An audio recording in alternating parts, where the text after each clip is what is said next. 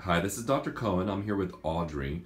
Audrey had a traumatic accident to her left index finger where she basically chopped off the tip of her finger in a piece of furniture inadvertently, of course. She went to the emergency room. It was a Saturday, and they told her it would have to be essentially what we call a revision amputation, where somebody like me cleans it up, shortens it up, and closes it up, and that's the end. She lives without her fingertip for the rest of her life. Audrey has seen me as a patient before, and she thought, let me just call Dr. Cohen and see what we can do. So I asked, where is the fingertip?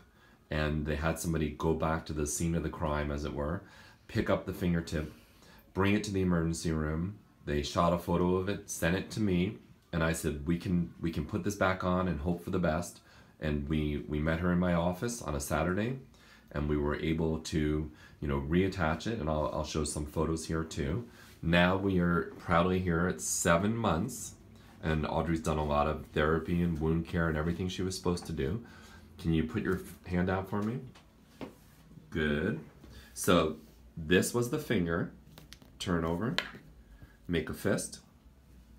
Great, and straighten out, and then turn over for me. Any pain or problems? None at all. Okay, and anything you want to add about the experience or share with us? It really wasn't a bad experience at all. There wasn't any pain after the tip was sewn back on. Therapy was good. I did everything I was told, and I'm really happy with it.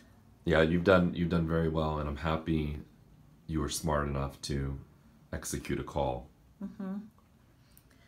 Because this is a happy ending here. Yeah, it's a very happy ending. Thanks to Dr. Cohen. Thank you. Excellent.